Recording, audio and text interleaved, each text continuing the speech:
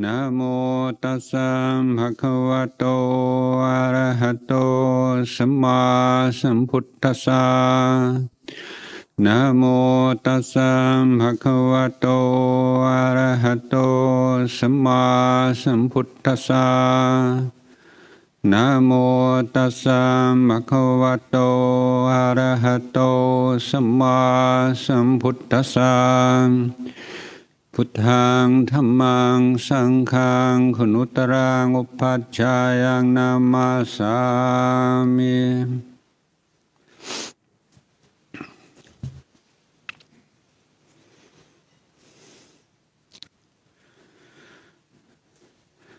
So good afternoon everyone, and express my pleasure appreciation of being able to stay in this wonderful monastery again and to meet some old friends, especially Ajahn Jayasaro, one of my oldest and dearest friends, and some new bhikkhus and seminaries that not met before, and just to spend a few days with the Sangha here.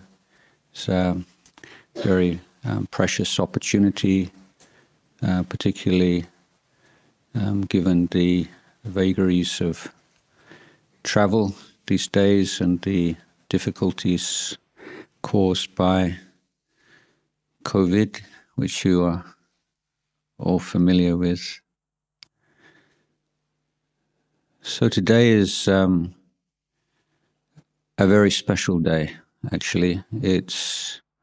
I would go so far as to say it is a unique day. Today is the 3rd of April, 2022. This is the first and only and ever 3rd of April 2022 that there will ever be in the history of the universe.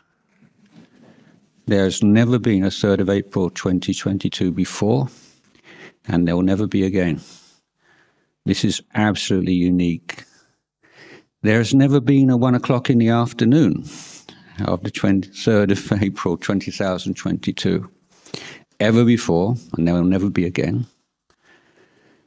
There's never been this inhalation or this exhalation ever before and ever again.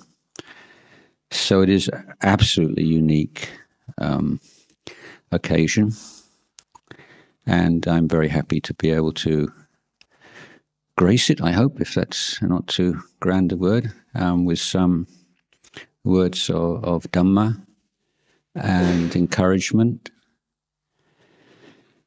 And my first involvement with this group, this Sangha, began in May 1978 in London, in the Vihara, on the hill opposite the pub, near the park, and it's led me to a very long and happy life. And so, recalling my first exposure to this Sangha, then the teaching that inevitably comes to mind is of the Four Noble Truths, and the teaching that's been so beautifully and clearly expounded by Lumpur Sumeto and Ajahn Jayasaro over the years. So to add a few words of my own, I'd like to begin with talking a little bit about this very difficult word, or the most difficult word in Buddhism, dukkha. And you'll all probably have heard monks complaining that it's almost impossible, or is impossible, to translate And in some ways, I think the word dukkha could be compared to a koan in the Zen Buddhist tradition, because the full understanding of the meaning of the word dukkha is only experienced, is only known by the arahant. It is arahantship, it is the moment of enlightenment, is the full comprehension of dukkha. And simultaneously with that is the abandonment of the cause of dukkha and the realization of liberation and the fulfillment of the Eightfold Path. So a point here is to remind ourselves that even though we have a certain intellectual understanding of what the word dukkha, or usually for want of a better alternative translated as suffering or unsatisfactoriness, we have some idea of what that means. We have some experience, perhaps, of what it means, but we need to remind ourselves we don't actually know what this word's referring to in its fullness and its profundity. And that the practice of Dhamma is the practice to understand this word, or at least what this word refers to. So let me just suggest one or two alternative translations or ways of approaching this idea. Nibbana is very rarely defined by the Buddha, but one of the words that's used to refer to it, or one of the phrases, I should say, is the supreme sukha, or supreme happiness.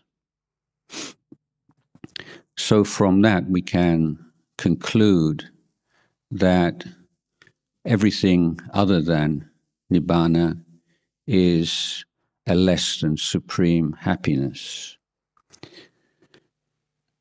So my suggestion is we can define dukkha as a lack of true happiness. I like this phrase, or this way of looking at dukkha, because it helps us to avoid this sense of I don't really have very much dukkha in my life. I'm doing quite well. I'm healthy. I've got a happy family life. My career is going well. I've got good friends. I have no financial too many financial pressures. And so for someone who's doing reasonably well in life, then the teaching of dukkha can seem, yes, I can see there's something to it, but it's not pressing right now. It's not, an existential crisis that I need to be looking into. But the Buddha is saying something much more profound than, we've all got problems. The Buddha is saying that our experience, all of our experience, lacks true happiness. So we can experience all kinds of pleasures and happiness in life. Buddhism not just taking a sign of a grumpy kind of attitude to life and say, you think you're happy, but you're not really. You're just deluding yourself, and that kind of. I have heard that attitude actually being expressed by monks. But Buddha, I think that the Buddha recognized there is pleasure, there is legitimate forms of happiness in the world, of course, but they are conditioned, they are unpredictable, they are unreliable, they are flawed to one extent or another. So comparison, making comparisons can be wise and it can be unwise. You know, if you're comparing yourself to your looks and your attractiveness to other beings, then we have so much access to images of other human beings these days that you're always going to find someone who's more attractive than you are somewhere, more intelligent than you are. And comparing yourself with others is often a way to, or usually a way to, immediate discontent. But there are wise comparisons. One of the important teachings, and one that I was discussing with the Sangha yesterday, was our attitude to sensual pleasures. So again, I don't think in the Dhamma we're taking this like Puritan view that it feels good, therefore it's bad for me, and I'm a bad person because I enjoy these things. I should be better than this. But what the Buddha is pointing out is that we lack a perspective on these kinds of happiness, these kinds of pleasure. And I think we can all think of people who are very intelligent in the conventional sense, and yet are addicted to one degree or another to things that they know are not in their best interests, either physically or mentally. And they know it would be better to let go of those things, but they can't. And my observation or my interpretation is that often people will say, yes, I realize this is not bringing me any true fulfillment or happiness, that probably the cons outweigh the pros when I look at it coolly and objectively, but still, I can't let it go. And my interpretation is that people want something in their life. And in a final analysis, something is always better than nothing in the mind in the unenlightened mind. So there's this fear, yes, this is unsatisfactory, this is not really working out how I'd hoped it to, it's not really, it doesn't really give me the pleasure that I like to think it does, but still, it's better than nothing. And the fear of nothing is a very powerful fear. So, and it's not one that can be overcome intellectually, I don't think. So this is why the Buddha emphasized the importance of meditation. Because in meditation, and I think only in meditation, in any kind of systematic or sustained sense, you can have an experience of a non-sensual happiness, and one which, without doubt, there's no question for those who experience it, that it is superior. There's just this sense, yes, this is so superior to the pleasures of the senses.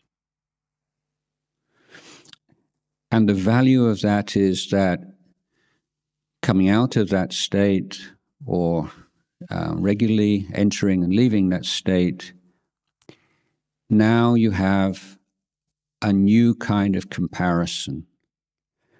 You're not comparing an unsatisfactory experience with nothing, but you're comparing an unsatisfactory experience with something which is, in a way, a foretaste just a slight idea of what Nibbana might be. It's not Nibbana, but it's just a little idea of, the path towards Nibbana and what Nibbana might be. So having that kind of access means that you are now able to let go of the more destructive kinds of sense pleasure, because you know that there's something that you can turn to which is superior to it. So this is a wise comparison. Now, this doesn't mean that lay meditators who develop good samadhi turn away from the sensual world and they all want to become monks and nuns. I can reassure you that I know many good meditators, and that hasn't become their path in life. But it's a more relaxed attitude to sense pleasures. They're a bonus in your life rather than the heart of it. And they are something that can be enjoyed with restraint and with a sense of moderation, and in ways which are not in conflict with your core values and not causing distress to yourself or others. So it's a moderating influence and creating an intelligence around your consumption of pleasures in the world, rather than a complete absence from them. Yeah, you can enjoy them, but if you're deprived of them at some time or another, not the end of the world by any means. You have something to compare them with. The other advantage of developing meditation, again, is that you now come to have a better understanding of the word defilement. So that the Pali word kilesa, again, it's a difficult word. I've never liked defilement because, to my mind at least, defilement sounds as though it's something permanent. Once you're defiled by something, in the common sense, you can't become undefiled. It's like marked for life. Whereas the kilesa, or the defilement, are things that arise and pass away, and that you can feed, or you can starve, or you can put in the center of your life, or you can eventually eliminate. But the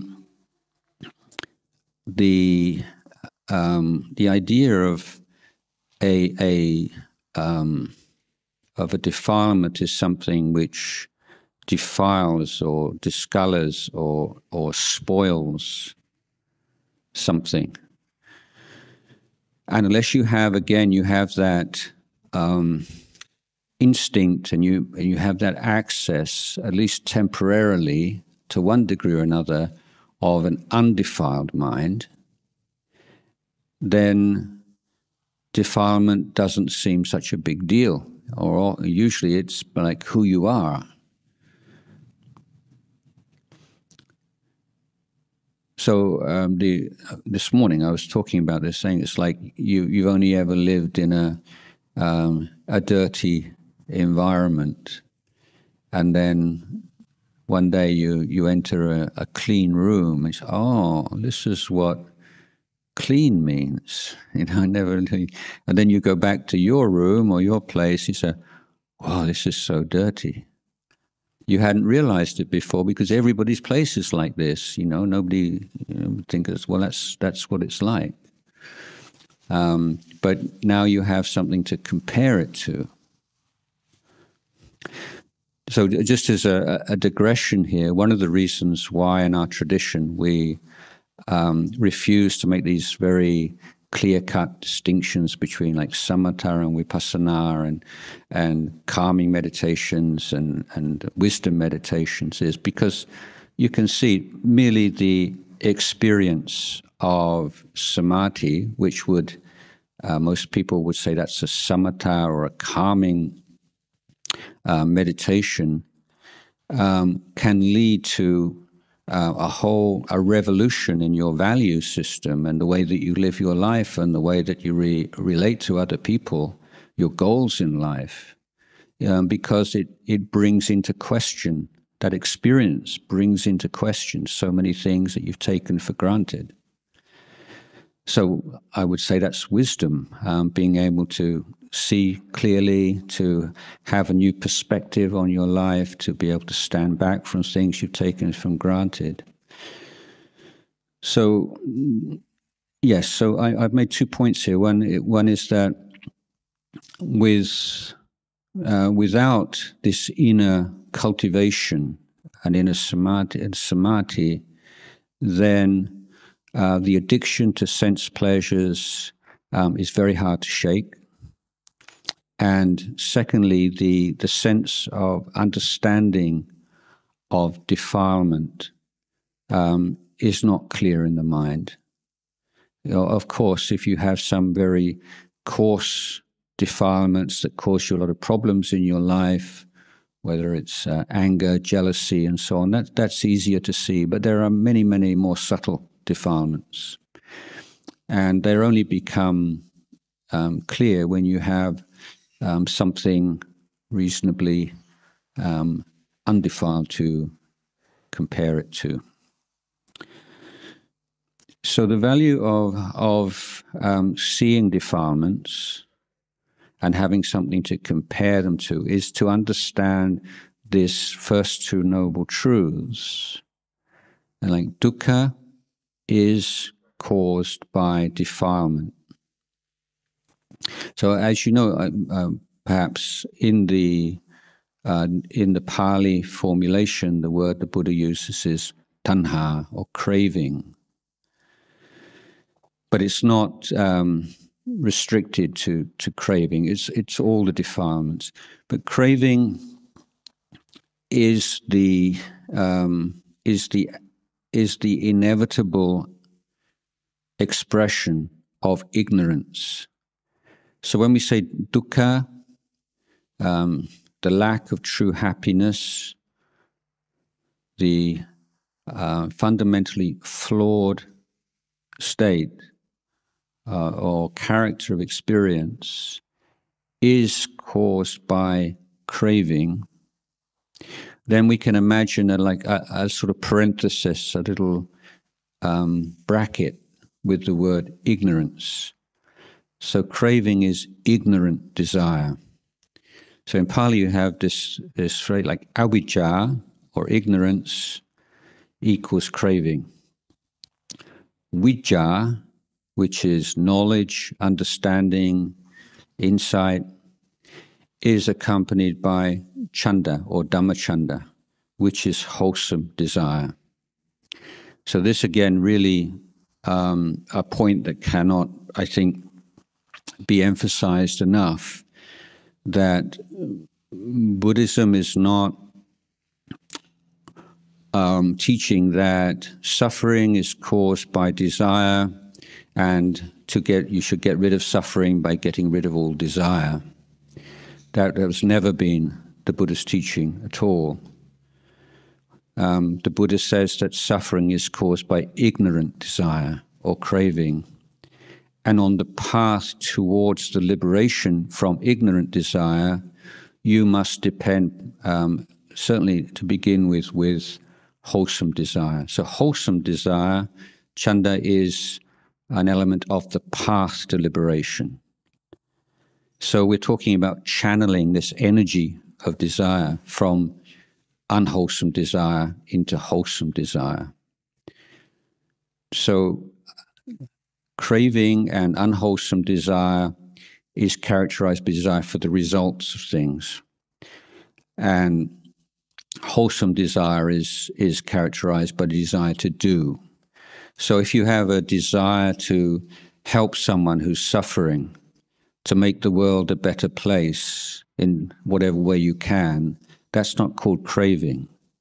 That's chanda, to to do your job, you fulfill your responsibilities in the best possible way you can.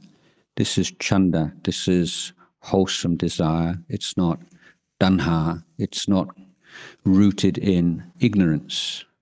And psychologically, you can see this is not a philosophical distinction here. You can observe in your own mind that whenever there is the ignorant desire of craving, there is always agitation in the mind. It's not peaceful. Whereas the chanda desire is accompanied by peace and a sense of pramodja and well-being and a sense of joy. So in meditation, you'll have observed, I'm sure, at the beginning at least, that meditation stirs up defilements. That's how it feels. But of course, defilements are not caused by meditation. They are illuminated by them. And to see defilements clearly and to understand how they work, how they wax, how they wane, how they're fed, how they're weakened, how they're eliminated, you have to see them.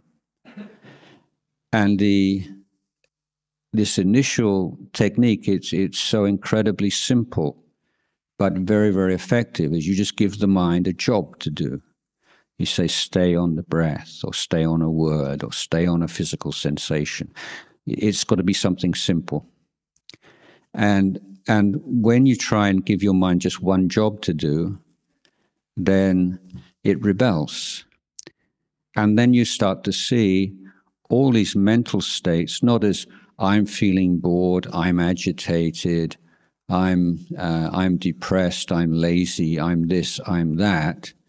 But now you're seeing, oh, drowsiness is arising in my mind and preventing me from meditating on the breath, or there's agitation in the mind, there's confusion, there's doubt, there's irritation, aversion, there's discouragement, there's expectation.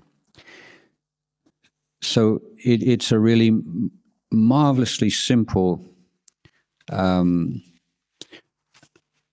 process here, that you begin to understand mental states as mental states, thoughts as thoughts, feelings as feelings, simply by asking your mind to stay with one thing. So now you've still divided your inner world up into two. It's not a complete unity yet, but it's very important, because now you have the meditation object, say the breath, and then you have everything else which is not the meditation object. So you're looking at your inner world in a very different way already. And that is a really crucial moment in your life of wandering in samsara, to be able to step back from all these things that you are accustomed to believe who you are, and to see that these are conditioned mental states that arise and pass away according to causes and conditions. So here already, at this very beginning stage, where most people think they're all ready to give up, I can't do this. When I try and I can't do it. My mind goes here and goes there, and assuming that they're doing something wrong, when in fact they're doing something very right, because they are facing up to and looking at what's really going on in their minds in a way they've never been able to before. But here, I think that you have to be very, of course, very patient, and not to get identified with the commentary about the meditation. So we always have the commentator standing behind and saying, I can't do this, it's too hard, and this is hopeless. But the key insight here is that the commentary is also part of the meditation. There's no real commentator standing over and apart the meditation process. You know, this commentary, that's also part of it. So looking at the mind in this way and trying to sustain this clarity and sharpness and presence of mind by sustaining attention on an object illuminates defilements. But we're starting to have our first or increasingly understanding how the second noble truth works. Defilements are the cause of suffering. We suffer because of defilements. So again, it's such a simple, straightforward statement, and one that for Buddhists, we've heard this so many times before. But it's so easy to forget, isn't it? And then when our language encourages us to look for scapegoats, you know. He hurt me so much. She really upset me. This happened and just made me so sad. And so we attribute agency over ourselves, over our mind, over our mental state, to other people and to situations and events. But what the Buddha is saying is that nothing and nobody can force you, compel you to suffer. This is a huge statement, but I think it's not that difficult to prove this. A very simple example: if you had a candle flame, for instance, and a foolish person would touch the candle flame and their hand would burn. A good person, a wise person, an enlightened being, whatever their mental, social, spiritual maturity, would have no effect at all. If they put their hand on a flame, it would burn, because this is the nature of human skin when it comes into contact with heat. So we can say, in the physical realm, it's quite legitimate to say, he hurt me, he thumped me, he kicked me, he did this, he did that, and it really hurt. Or I fell over, or I had an accident, and you know I'm in a lot of pain. So that's reasonable to say that physical pain is the result of trauma, of something bad happening to the physical body. But let's say someone treats another person with complete contempt, which is one of the worst things that you can experience and the hardest to deal with, isn't it? Now, if a fool is treated with contempt, then they will have very strong reaction. Someone who's meditated a bit, someone who's a little wiser, not so strong, and an enlightened person would have no reaction to it. So here there's the same input, words of contempt, but the experience of it is mediated by the maturity of the person who is treated that way. And so we can conclude from this that it's not the words themselves, it's not the actions or the words or the events themselves that cause human suffering without something added onto it. And the thing that we add onto it is what we call craving. Okay. So this is the revolutionary teaching here, that for human suffering to take place, there are two things necessary. an event, an action, someone does something, somebody says something, some situation. There's that plus craving in your heart. So your ability to control your environment and to prevent people treating you badly is very restricted, isn't it? And you can't rely on that. I mean, you can take measures to avoid being into such situations and so on and so forth. That's what we call vinaya. But the Dhamma means that we have a hope here. We're not lost case. We don't just have to put up with it, because the intensity of the suffering that we experience and the existence of the suffering, or the unsatisfactory experience, is dependent upon the presence or absence of defilement in the mind. So we can reduce and we can eliminate suffering, but not difficulties. It's like we're on a bumpy road. We can do something about the suspension on our vehicle. But if we become wise and peaceful and compassionate beings, it doesn't mean that we no longer have to drive over bumpy roads. There's some people feel that, I've done all these good things in my life. Why did this happen and why did that happen? Well, you're driving a bumpy road. That's what bumpy roads are like. But the question is, how you deal with it.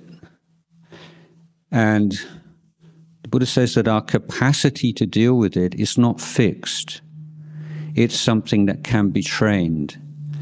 And the Eightfold Path is, I would characterize it as the supreme and complete and most profound and most effective education system that the world has ever seen. So, whereas most of the major religions in the world we can characterize as essentially belief systems, the unique feature of Buddhism is that it's not a belief system, it's an education system. And that we only become true Buddhists by embarking on this education. This educational training of our actions, our speech, our emotions, our thinking, the way that we look at the world, the way we frame our experience. This is what it means to be a Buddhist. We have these rituals and ceremonies and all these things, and they have a role to play. But they're not the heart of it. The heart of it is not just saying, yes, I believe in this, this, and this. It means I'm taking this on. I'm taking on this education. In the ceremony that we performed this morning, the precept ceremony, if you look at the wording, well, first of all, observe that precept ceremony always has to be preceded by a request. It's not like Ajahn Jayasaro says, everyone sit down, I'm going to give you the precepts, It's for your own good. You have to ask for the precepts. If you don't ask, he won't give them to you. He can't. You have to ask first. So there has to be this movement from you. You have to want to keep the precepts. Now, in the wording of the precepts, they say the first one, Panatipata Veramani Sikkhapadang Samadhiyami. This word Sikkhapadang, Sikkha and Padang. So Padang means an item, I'm thinking Thai, a core. It's an item of training. So Sikkha is the same root as the Thai word Siksa, or education or training. So when you take the first precept, what you're saying is, I undertake the training of my conduct through refraining from harming other beings. So it's a training. It's a practice of mindfulness and awareness. So there has to be this voluntary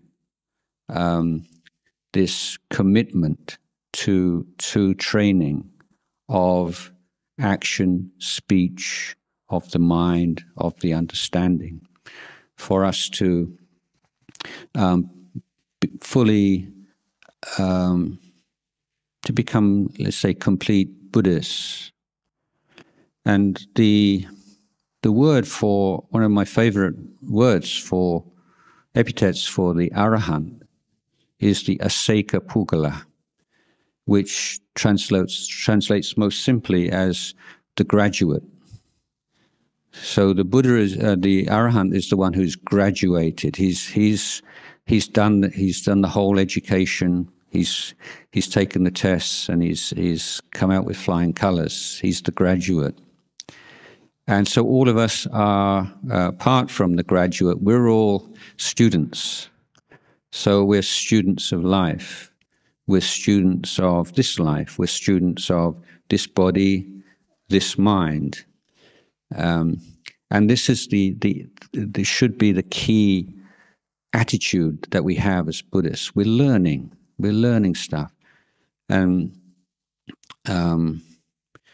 sometimes people start to meditate, and they go on courses and they go home and maybe they get irritated and they lose their temper, and their spouse says, "Well, I thought you were meditating. I thought you were peaceful. I thought you'd gone beyond all this." You sort of say these things sometimes. Maybe not in England, but in Thailand they do. And people find that really frustrating when they're confronted in that way. But my advice is to say, well, in one sense, it's like you're a patient in a hospital. You've started the course of medicine. Of course, you're not completely recovered yet, but you're working on it. Or in the education analogy, then you're learning. Yeah, you've not graduated yet, but you're getting better. You're working on it. You're a work in progress.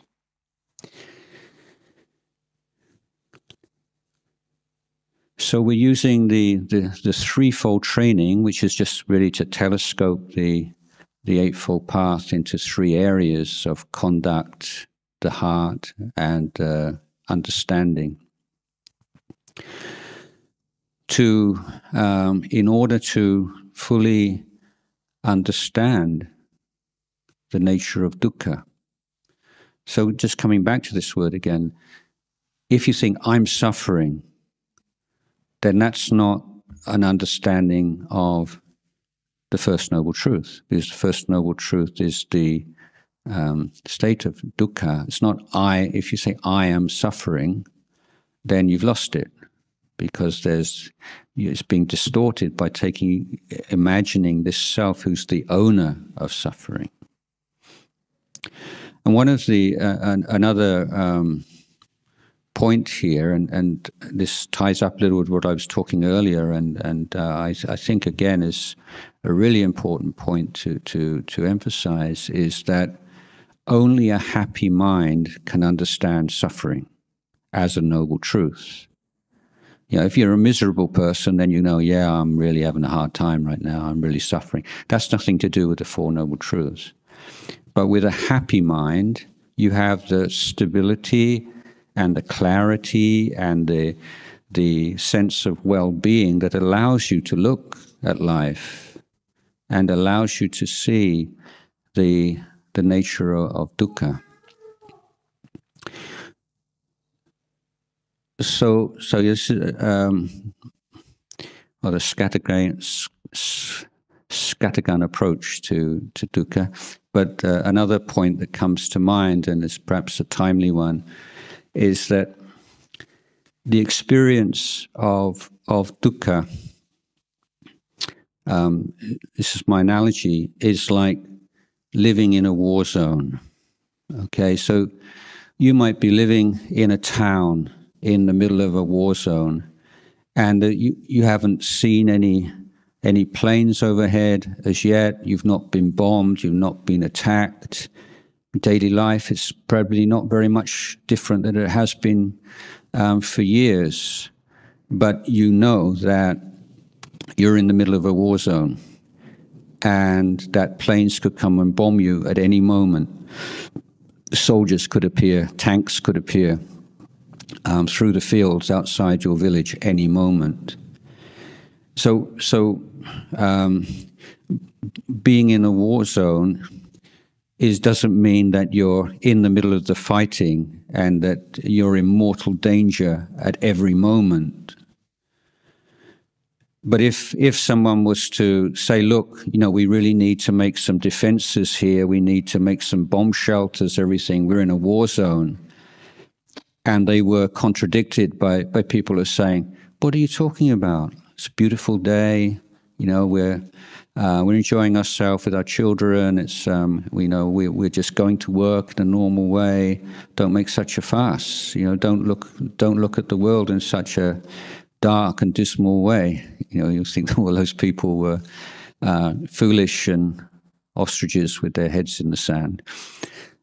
Although, by the way, ostriches don't put their heads in the sand. But anyway, that's a different topic altogether. Not at least to escape from reality. I want to stand up for ostriches here. They've been maligned for a very long time. Yes, back to suffering. The idea is that suffering doesn't just mean present, experience pain, but it means being in a chronic situation where things can go wrong at any moment. When dukkha, or the second noble truth, is explained as life is suffering and suffering is caused by desire, a very important qualification is omitted there, isn't it? It's that unenlightened life is suffering. Because if suffering is conditioned by defilement, there is an end to defilement, a cessation of defilement through this education of the Eightfold Path, then suffering is not like the one and only experience for human beings. We're talking here about unenlightened, untrained experience. So if we just adapt this translation or this presentation, a bit like the unenlightened human life is characterized by a lack of true happiness. Enlightened life is characterized by true happiness. And there is a path from the unenlightened state to the enlightened state called the Eightfold Path. So it's no longer such a grim and depressing kind of way of looking at our human condition at all, is it? So again, one more sort of added layer of this, talking about dukkha and the presence or the chronic possibility of pain, then we can say it's, let's say, like walking on a tightrope across, you've seen between two mountaintops or between two high-rise buildings. It's like, well, we can say that the tightrope walker, if he loses his mindfulness, even for a moment, he's going to fall and will probably die. So in that sense, if we're talking about this in the Pali idiom, we'll say walking a tightrope is dukkha. It's dukkha because the situation is such that the moment you lose your mindfulness, the moment you lose your wisdom, the moment you lose your presence of mind, you're in trouble. And this is what the Buddha is saying about our life as human beings, that life is ready to bite you all the time, every moment. That if you lack the protection of the Dhamma, then you are in an extremely vulnerable position. You're in a war zone, as I said, but it's a momentary thing as well.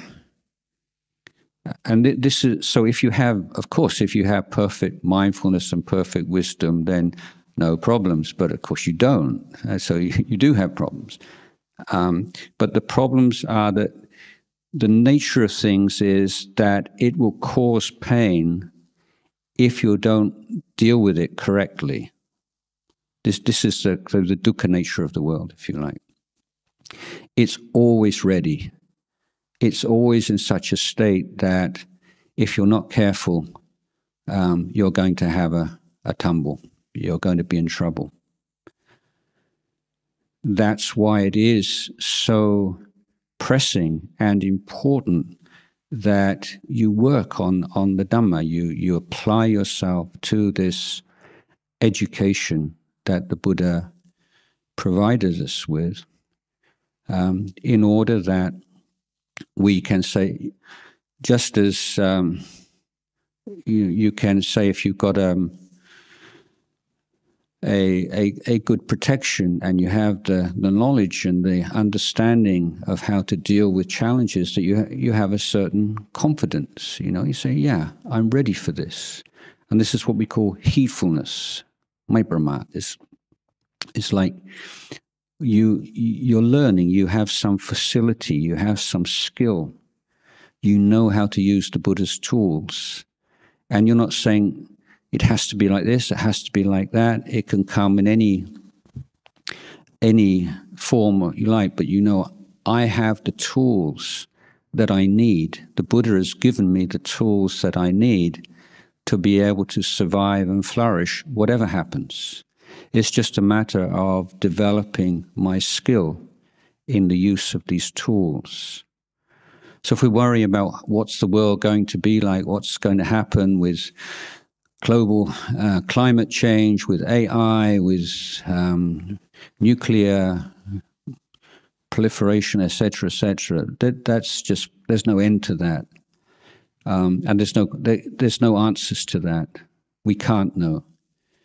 And there are known unknowns, and there are unknown unknowns, and that's not the path to peace. The peace is, well, what have we got right here?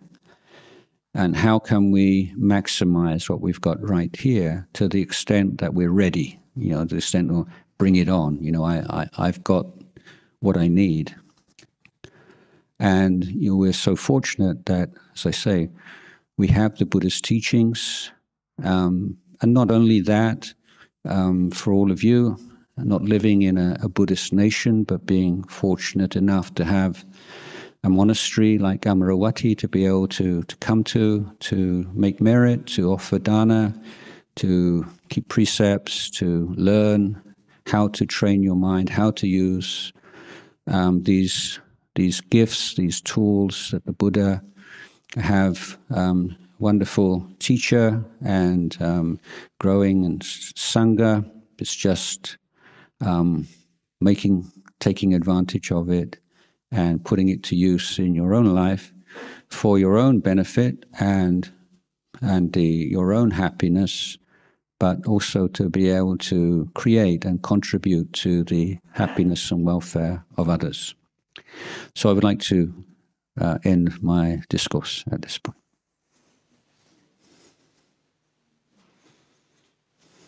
Namaste.